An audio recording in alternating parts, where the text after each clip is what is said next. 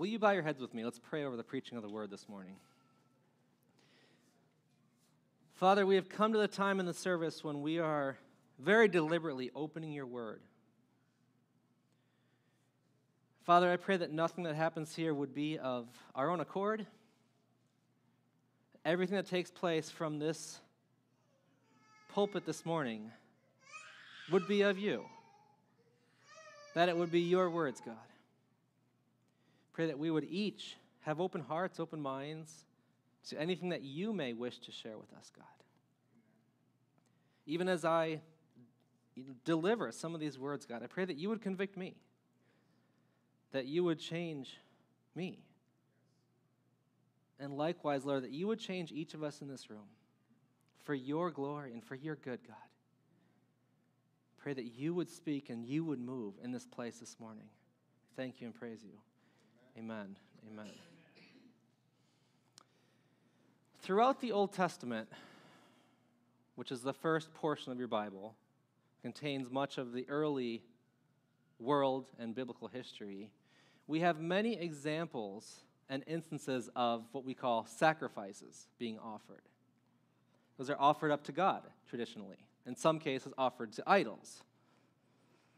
And as you probably know, this was done before Jesus died on the cross and before we were able to each approach God as individuals.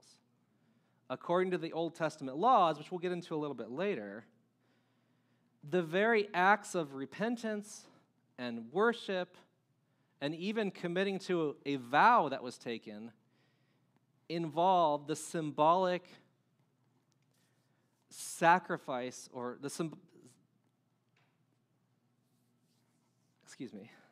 very acts of repentance and worship were performed symbolically through the offering of a sacrifice. And the first example we see of this kind of thing is from almost the very beginning. Genesis chapter 4 is the very first book of your Bible, the 4th chapter. And that involves two of Adam and Eve's sons, Cain and Abel. Cain farmed the soil, had crops, don't know exactly what kind. Abel farmed animals. And there came a time in which the scripture says they each brought an offering to the Lord. Cain brought some fruits, and Abel brought fat portions from the firstborn of his flocks, so the scripture tells us. Now the Lord looked very favorably on Abel's offering, because Abel's offering was, what I would say, the best of the first. But Cain's offering, the Bible tells us God did not look favorably on it, because it was not the best, it was not the first, it was just something. And from the very earliest pages of human history, we see this concept over and over again of presenting something to God, but not just something, giving him the best of the first. Now, when we use terms like sacrifice, what I will be referring to today in this morning's message is the ritualistic method by which the best animal in the flock, or the best of the fruits of the soil, be it a grain or maybe a fruit or a vegetable, are left on an altar or burned sacrificially as a way of doing a couple things: seeking God's forgiveness for sin, signifying the taking of a vow or the completing, having fulfilled the commitments of the vow that you took, or simply as an act of worship. And we see this over and over again, people offering something to God or sacrificing an animal or crops. But in each case, the same bottom line message is there. God wants our best. He doesn't want what's left. He doesn't want something that we still have after we've taken care of all of our other needs and wants. He wants our best. And we're not just talking about the fruits of our labor. This plays into other areas of our life too, and that's exactly what we're going to get into today. At the end of the book of Exodus, we come to the Ten Commandments, the first set of true laws that we see in the Bible. And those laws govern people for some time. We see the building of the tabernacle. And then we get to the book of Leviticus. It's not a very fun book. Leviticus outlines all of the laws and procedures that God gave to mankind and to the Israelites. All of those things that were to govern everyday life. And it's interesting. Just flip through it sometime. Browse it a little bit. You'll see God covered everything. Much more expansive than the Ten Commandments. But it's interesting how much detail is actually in there. The specific situations that God points out and uses people to point out and says, if this happens, this is how you treat it. But if this happens and then that happens, do it like this instead. It's interesting the completeness of the scriptures that we see. And there are also very clear guidelines in Leviticus for the giving of sacrifices and offerings. There's numerous chapters and references on how to give it, what it should look like, who should be involved, what kind of animal, what to do with the skin, how long it should burn. It's fascinating. And oftentimes we see examples of people like maybe a Moses or an Abraham, a national leader, presenting an offering or a sacrifice. We don't often see individuals doing it. We see some. The rest of the time, it involves a priest or a leader in the temple structure. And that's interesting because just because of the fact that a priest or a pastor was involved in this ritualistic ceremony, there are cases in Scripture in which they really screwed it up. Sometimes we deceive ourselves and think because a leader is involved, because a religious leader is involved, everything is okay. That's not the case at all, is it? Pastors, priests, they're not immune to the temptations and the effects of sin. Just because you go and pursue years of religious institutional teaching, you're still a person, aren't you? You're still born with a sinful nature. Now, our text for the day comes from the book of Malachi, and it's specifically addressing exactly that, in which priests were giving and offering sacrifices, but it wasn't done the way God wanted it. And I'm not purely talking about, the methods and the processes in which they submitted these sacrifices, but really the heart behind it and the motives behind it. And that's where we're going to pick up. If you will turn with me to Malachi chapter 1, we'll begin in verse 6. The priest's polluted offerings. A son honors his father, and a servant his master. If then I am a father, where is my honor? And if I am a master, where is my fear? Says the Lord of hosts to you, O priests who despise my name. But you say, how have we despised your name? By offering polluted food upon my altar. But you say, how have we polluted you? By saying that the Lord's table may be despised. When you offer blind animals in sacrifice, is that not evil? And when you offer those that are lame or sick, is that not evil? Present that to your governor. Will he accept you or show you favor? Says the Lord of hosts. And now entreat the favor of God, that he may be gracious to you. With such a gift from your hand, will he show favor to any of you, says the Lord of hosts? Oh, that there were one among you who would shut the doors, that you might not kindle fire on my altar in vain. I have no pleasure in you, says the Lord of hosts, and I will not accept an offering from your hand. For from the rising of the sun to its setting, my name will be great among the nations, and in every place incense will be offered to my name, and a pure offering. For my name will be great among the nations, says the Lord of hosts. But you profane it when you say that the Lord's table is polluted, and its fruit, that is, its food may be despised. But you say, what a weariness this is, and you snort at it, says the Lord of hosts.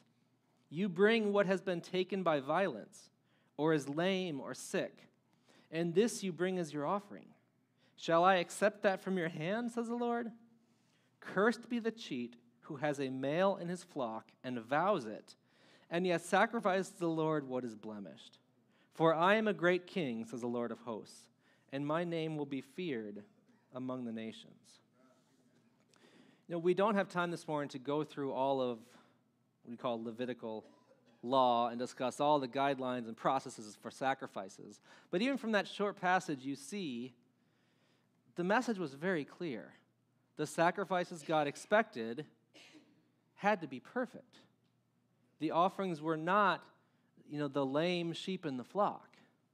They were not the spotted calf or the blind bull. They were truly the best that you had to offer. And I just want to put that out there because we'll come back to some of these verses later on. And I want you to keep that in mind, that what God's looking for is the very best. And that also means, that doesn't mean we're going to do it perfectly. That doesn't mean that what we have to offer is what somebody else would say is the best. But it's offering our best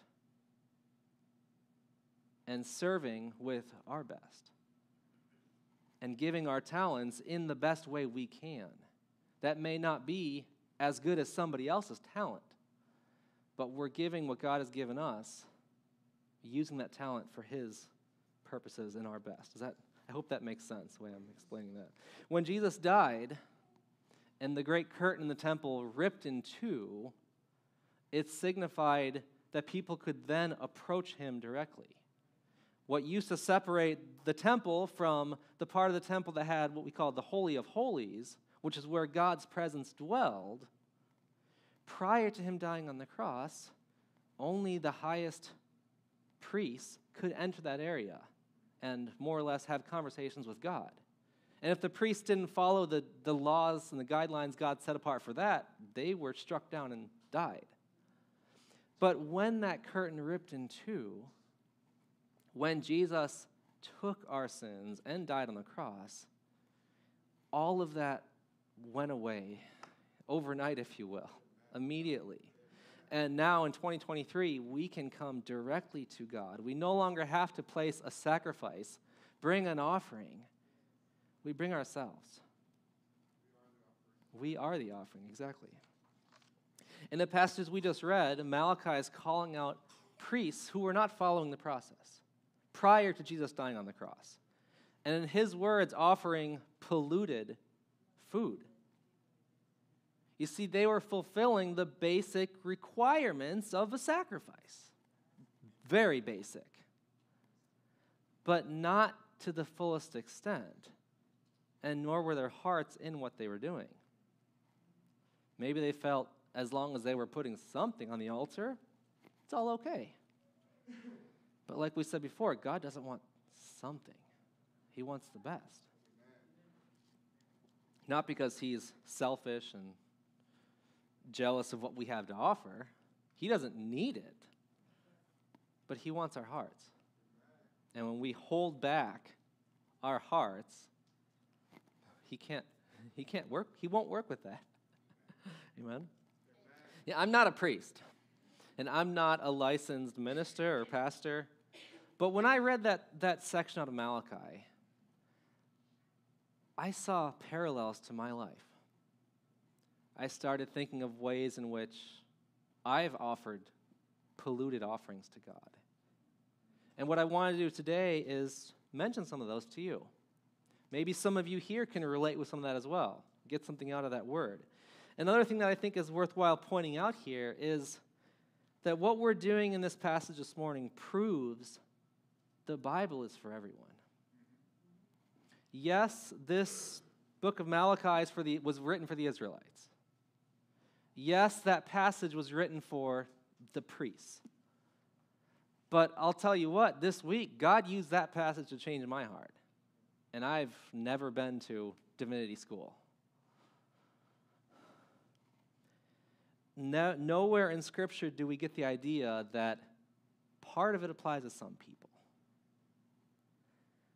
Or that it's only applicable sometimes.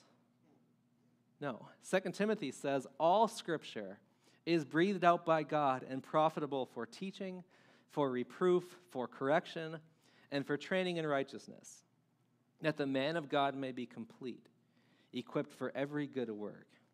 I think it's amazing that, thousands of years ago, when these words were written, at that time it was written and given to the priests. But now, seeing the entire Scripture together, we can be impacted by every word of it, regardless of our status in society or our career path. And the way God put everything together that is in perfect harmony with everything else that's in this book. Again, only our God can do that. It's one thing that makes him the one and only true God, the only way by which man can be saved. Okay, getting off topic here, sorry.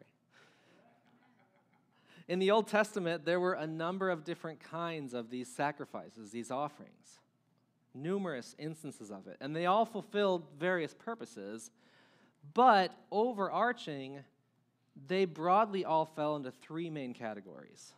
There were burnt offerings, grain offerings, and peace offerings.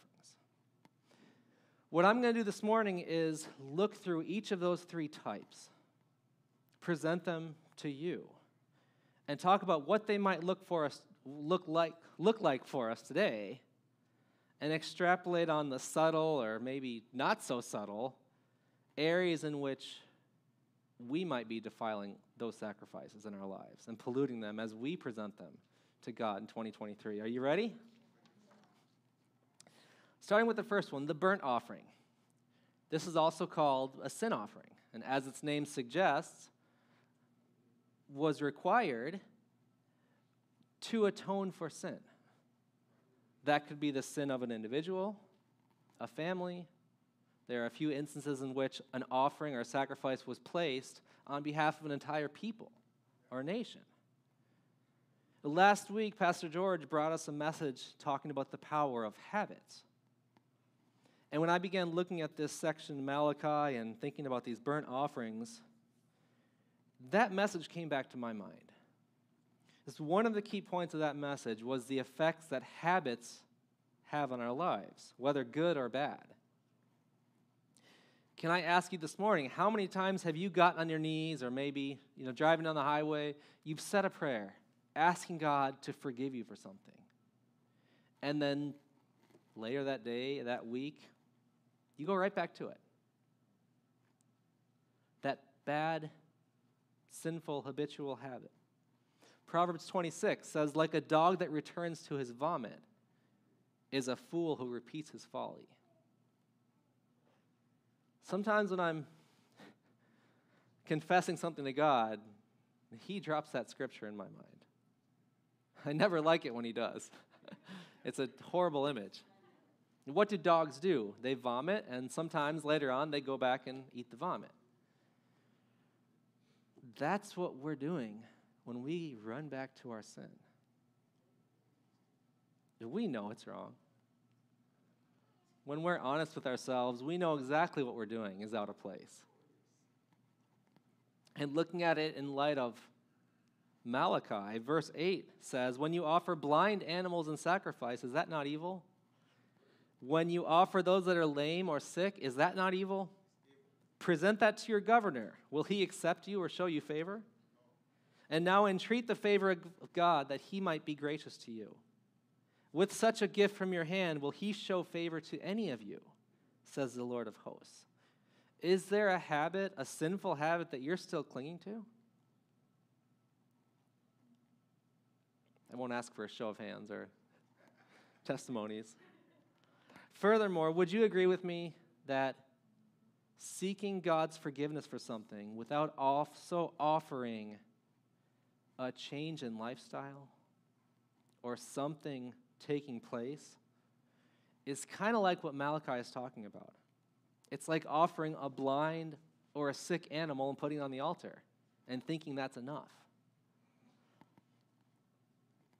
When we don't change something to address those habitual types of sins, how meaningful do you really think those confessions are when God hears them? Not that there's anything we can do to earn the forgiveness. I'm not talking about works-based salvation. That's not scriptural. And I'm certainly not talking about making penance or reciting the right words in a prayer a certain number of times. It's not what the Bible teaches. What kind of message are we giving to God when we briefly ask him to help us or quickly say, oh, Lord, I did it again. Please forgive me. And then we go on about our business, not changing anything. It's like empty words. Is your offering polluted?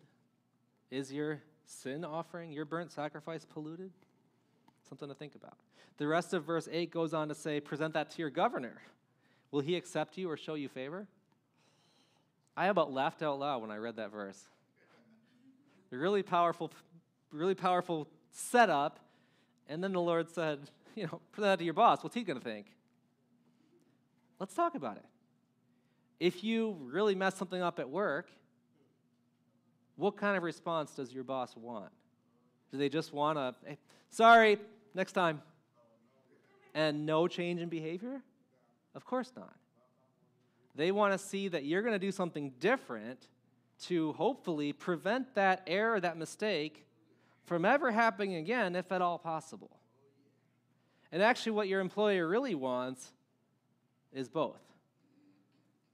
They want to see you taking responsibility, maybe actually giving some kind of apology, of course, depending on the circumstances, and then doing something different. And God wants the same thing from each of us. When we don't offer God the best, I'm not sure we can experience the freedom of breaking those habits. Because we're only giving it a half-hearted effort. And we're asking God to give the other.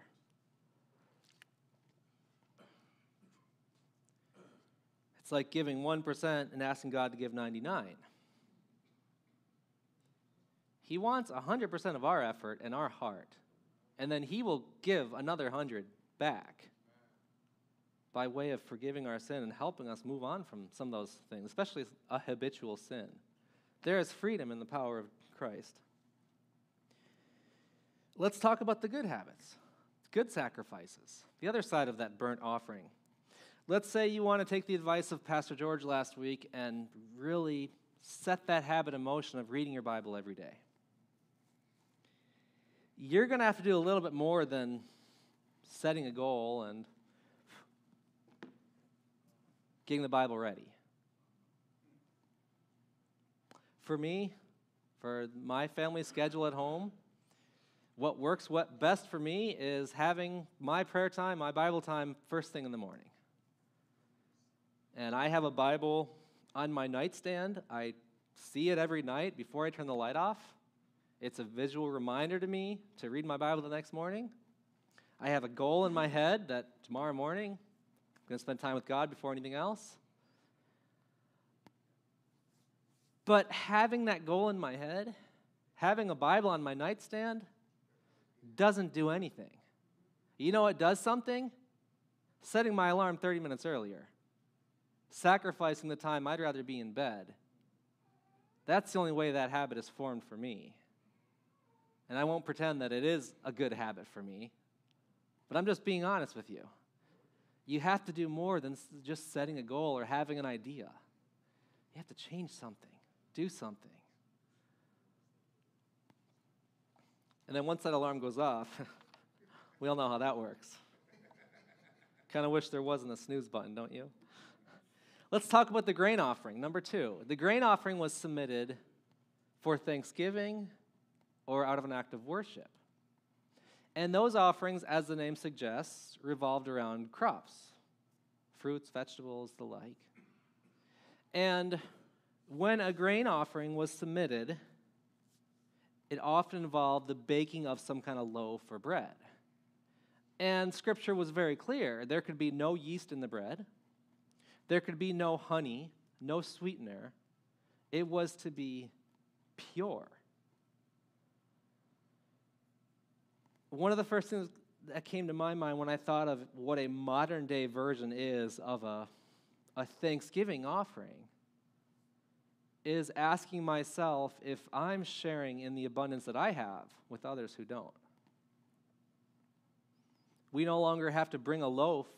We don't have to bring a loaf to church and put it on the altar at 10 o'clock. But is there something that God wants me to be sharing out of the abundance he's given me that I'm not? Maybe it's the tithe. The scripture is very clear about that. He asks for a tithe from our financial earnings. And I'll tell you right now, the tithe is not God's fundraising plan for the church. God didn't write that passage or inspire the passage. I don't have the reference here. Because the church needed money. You know what the tithe really is?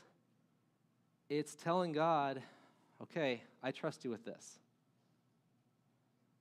You can trust him with everything else in your life, but what about your wallet?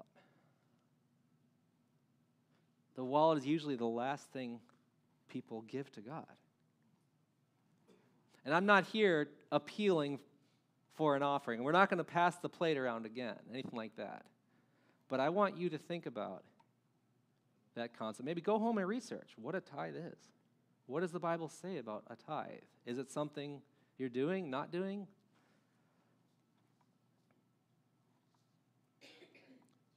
And I can tell you from my own experience, God blesses you when you give him that tithe portion. And when I say blessed, don't get confused.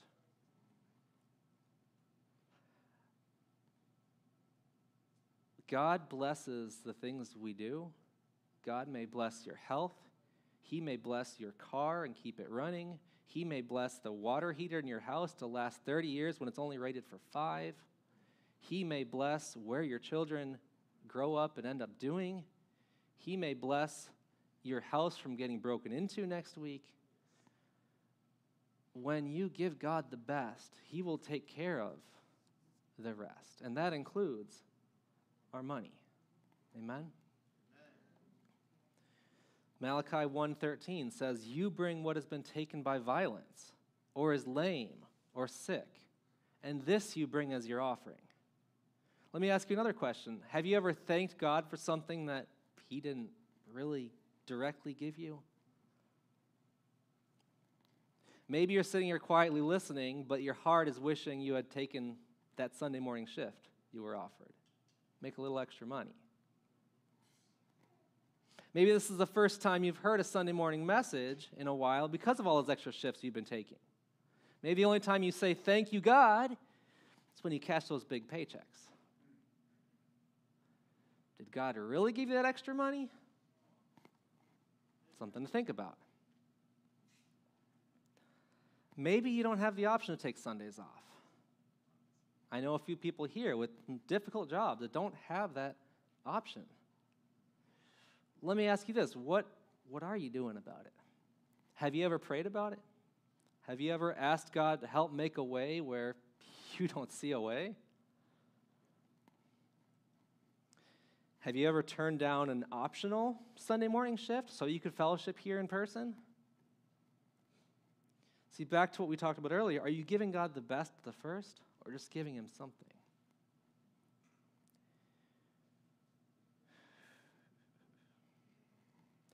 When we just give him something, it's like bringing a sick animal and sacrificing that on the altar.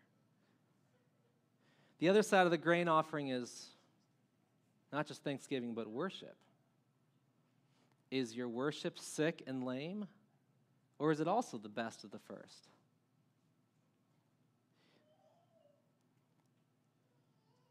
When Karen gets up here and leads worship and says, "Everybody, let's lift your hands together," and you do that, are you doing it because of the worship in your heart, or because you want to look like what everybody else is doing and maybe fool everybody into thinking everything's okay in your life and you're a worshiper just like the rest?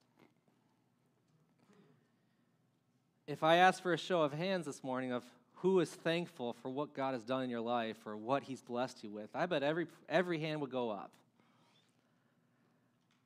But being thankful is only part of it. yes, we ought to be grateful. And a grateful attitude, a grateful heart will change a lot of things in our life, but that's only part of it. The challenge and the, if I can use that word again for the umpteenth time, sacrifice in each of our lives is how are we using those things God has given us? Do your God-given talents glorify God? Does God get the best of your talent, a part of it, or none at all? For those of you who are involved here and come before 10 o'clock Sunday mornings because of some purpose you fulfill, are you here on time? If you teach Sunday school, do you wait until 9 o'clock Saturday night to pull out your lesson and make sure you have something prepared? Worship team, did you practice the songs? When was the last time you prayed over the ministry you're involved with?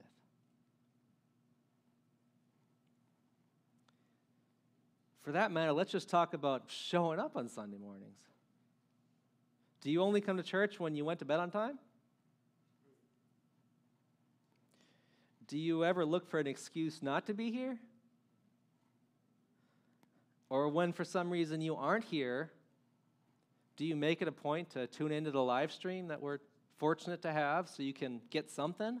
Or do you just, wait, maybe next week I'll go to church? Hebrews 10 says, let us consider how to stir up one another to love and good works, not neglecting to meet together as is the habit of some, but encouraging one another, and all the more as you see the day drawing near. See, when I read that, I see a very good reason to get up early Sunday morning and come to church. I hope you do as well. But you know what? I'll give you another very practical reason to be plugged into a local church. This body of people here that you see as you look around the room is a network. I'm not talking about LinkedIn and business personal networking. This is a network of people that you can reach out to when you're in a bind, when you don't know what to do. Maybe you don't know where to start. You're in a room full of people who are more than happy to help. Do you need accountability, breaking a bad habit like Pastor George was talking about last week? Look around the room. You're in a room full of sinners who were saved by grace, who have, or maybe still are, dealing with the same struggles, the same temptations, the same thoughts and feelings that you are right now. Maybe you just have questions about the Bible. Maybe this is all new to you and you just don't know where to start or what to think or what's right, what's wrong, why this church or another church. And I'll give you a great opportunity. 8:45 every Sunday morning, we have an adult Sunday school class downstairs that is a very open format. I'm not often able to attend it. I wish I could more. But when I do, that's what I love about it the most. One of the running jokes in the class is how long it takes to get through some of the books of the Bible. Because not only will there be much discussion on a single verse or passage, but oftentimes something else comes up in the discussion, or somebody has a question, or something is brought up unrelated to last week and next week, and that becomes the focus of the class. Let's talk about it. Have a question about the Bible? 8:45. It's a perfect setting to bring something up and just get wisdom from another mature believer. Need some encouragement? I can think of more than a few people in this room who have gone through great, great challenges and who would truly and genuinely love to sit down with you and help you work through yours. How about that leak and sink? Or that funny noise in your car every time you make a right-hand turn? It would be foolish to think that nobody in this room here has any idea or anybody they can recommend to help you take care of something at the house or something in the car. You are surrounded by people who want to help you. If you're not already plugged into a local church, I implore you, find a church that believes the Bible, first of all, and preaches this from the pulpit. Get yourself plugged in. This is not about a denomination. This is not about Family Life Church in Waukegan. This is about the gospel of Jesus Christ. and the very practical aspects of being involved in a church. Amen? Now, I don't say this to condemn you. I don't want anybody to feel condemned over anything that we're talking about this morning. I just want you to look in the mirror. Have an honest conversation with yourself, maybe with your spouse or family if something involves them. If we can get to that place where we can have those kinds of conversations, it's funny how then we start to see God's hand. We start to see what he's doing, what he's not doing. We start to recognize areas where he has done something. But until we get to that point, sometimes it's like we have blinders on. We're just going about our business, not even really aware of God's work. Lastly is the peace offering. We talked about the burnt offering, talked about the grain offering. Now we've come to the peace offering. This offering was typically submitted as part of a worship ceremony or as part of a vow. One example from Scripture is from 1 Samuel, where we meet Hannah. The Bible tells us Hannah was barren. She was unable to bear children, and this greatly distressed her for a long time. One day she was crying out to God, and more or less, he's summarizing here, she more or less cried out to God and said, "If you give me a son, God, I will give him back to you and devote him to priesthood and give him to the church, and they can raise him, and he can become a priest." God chose to answer that prayer. And the best part is not that, but that when God answered that prayer, Hannah followed through on that vow. 1 Samuel tells us that after her son named Samuel was weaned from breast milk, she took him to the temple, gave a peace offering. That was her sign as having fulfilled that vow. And then she basically handed her son to the priests to raise him into that life, just as she had promised the Lord. Many of you have stood before this altar, this church right here, and dedicated your children to the Lord. We have those services a couple times a year. Somebody has a baby, they choose to publicly dedicate them to the Lord.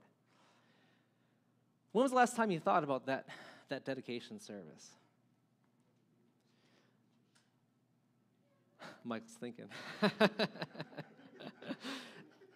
And when we do those services, you're not making a declaration that your child will work in ministry someday.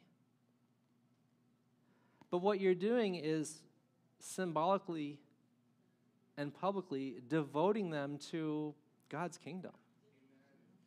And both the family, the parents up here, and the congregation take a vow in fulfilling their respective parts in that, whatever that is, whether it's actually raising the child as the parent or being involved in ministries. Maybe you're the world's best youth director. Fulfill that vow on behalf of the kids that are being dedicated. That's all part of the process, right? Think about where your children are today. Did you either fulfilling that vow or defiling it, has that affected where they are today? Who they've become? I'll give you another vow. This is another not so fun one. Let's talk about marriage.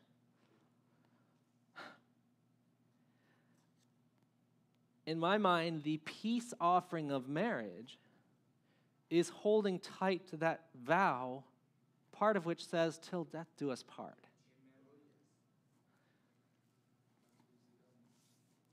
Now, let me preface this by saying we will briefly talk about marriage. This is by no means exhaustive. Today, we're not going to get into the aspects of separation and divorce and that discussion. What I want to do is briefly focus on those who are married, and I want to get each of you in this room just to ask some honest questions to yourself, not your spouse, to yourself, to question whether you've been personally faithful in fulfilling your marital vows. Have you polluted the marriage vow? Again, not your spouse. Let's talk about you for a second. Let's talk about finances. Do you make large purchases without your spouse knowing? Do you make improper purchases without your spouse knowing? Do you even share your finances? It's a whole other topic of discussion. There was a time when gambling happened really only at casinos. Pornography really only happened at adult bookstores and maybe the back of a gas station. Now, don't even have to get out of bed. All of that and more. If you're married and you're in bed together, can I say you should also be in each other's phones?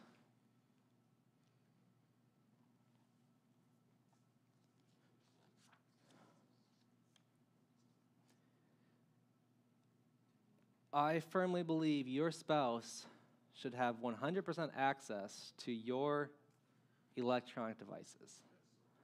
I don't mean, it's Saturday morning, honey, give me your phone. I mean, we don't hide anything. You agreed to be with a partner for life.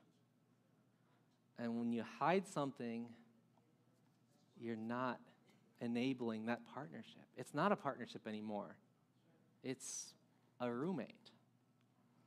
Speaking of phones and computers and electronics, do you have any kind of filter on your internet?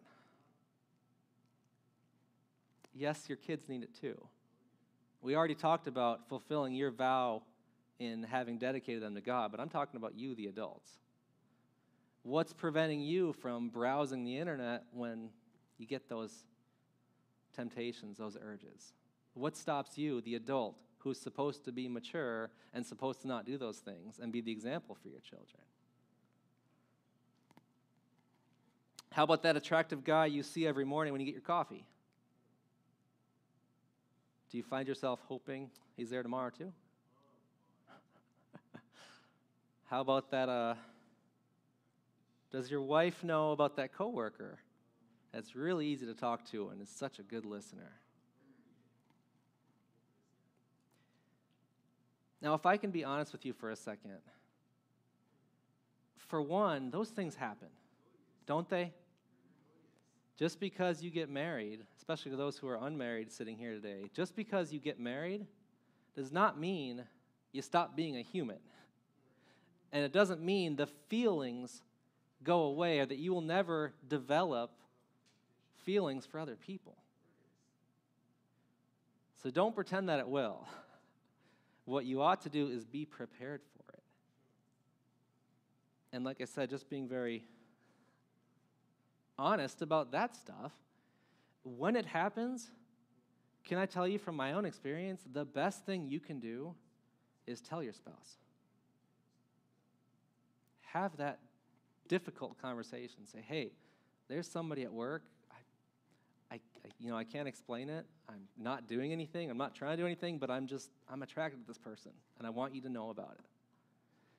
I guarantee that will immediately diffuse and change the way you see that person and feel about that person. And as the spouse receiving that kind of information, listen and understand. That's not the time to be jealous. It's the time to have an open, honest conversation about something that's actually going on, something that the person wants to fix, and they're telling you because they want to fix it before it gets out of control or before something actually happens. Amen? Malachi 1:14 says, "Cursed be the cheat who has a male in his flock and vows it, and yet sacrifices to the Lord what is blemished. For I am a great king, says the Lord of hosts, and my name will be feared among the nations." See, when you take the vow of marriage and you don't honor it, even in the smallest of ways, you defile it, you pollute it. It's like offering God a blemished sacrifice.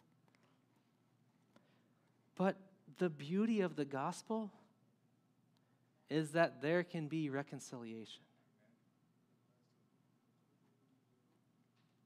I don't want to leave you here today with all the things that we've done wrong. I don't want you to leave with a heavy heart thinking that, oh, well, I don't know, what do I do now? I'm a real bad, screwed up person now.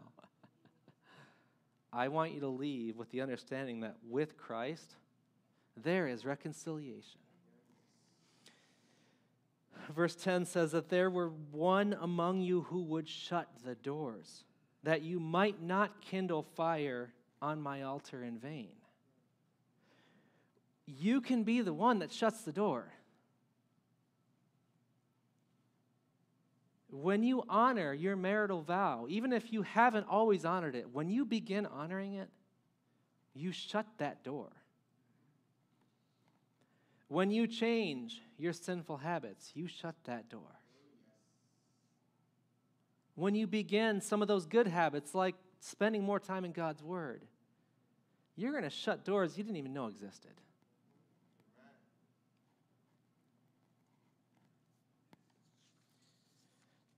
Ephesians chapter 2, verse 11.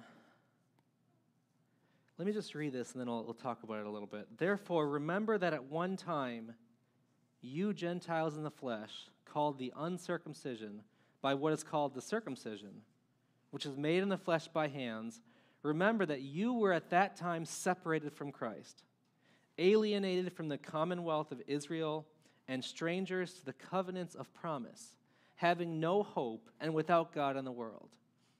But now in Christ, you who were once far off have been brought near by the blood of Christ.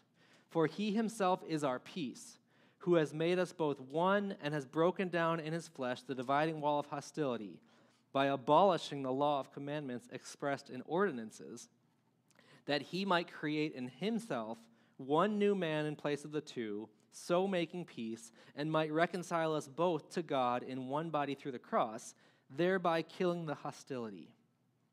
And he came and preached peace to you who were far off, and peace to those who were near. For through him we both have access in one Spirit to the Father.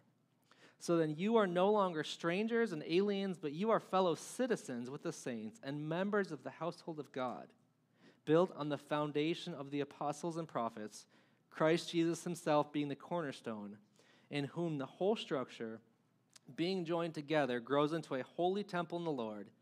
In him you are also being built together into a dwelling place for God by the Spirit.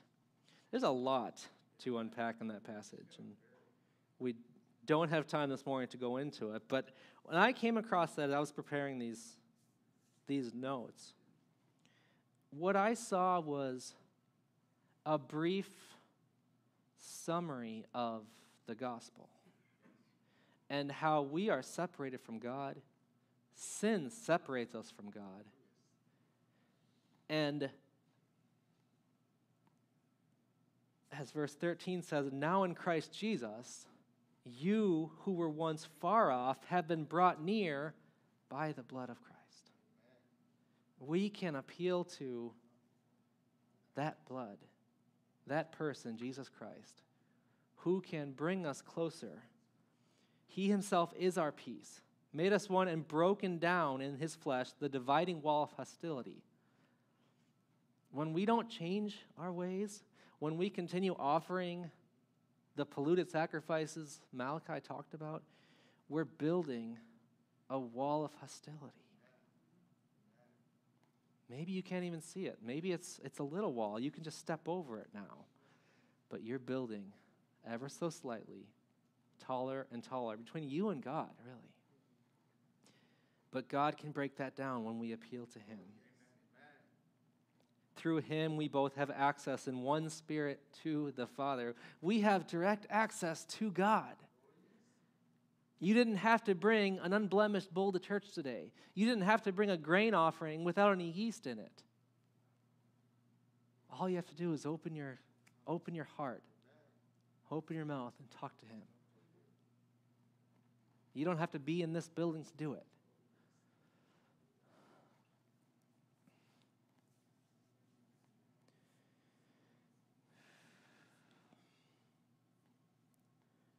And that's the beauty of God's Word and the beauty of the message in this book. One of my favorite passages of Scripture is from Luke chapter 15. It talks about the prodigal son. And a verse that is always meaningful to me says something along the lines of, while he was still a long way off, meaning the son, still full of sin, full of dirt and grime from what he had done, it says the Father saw him and was filled with compassion for him. No matter where you are today, God sees you and is filled with compassion for you. Whether you've already taken that step of accepting him into your heart or not, he is filled with compassion for you. Wherever you are in your marriage vow, wherever you are in sin, God is filled with compassion for you. Amen? Let's pray. Father, thank you. I thank you that you are filled with compassion, God. Not a half-hearted, not just a little bit, but your word says you are filled with it. You love us that much, even in our sinful state. You don't give up on us, Lord.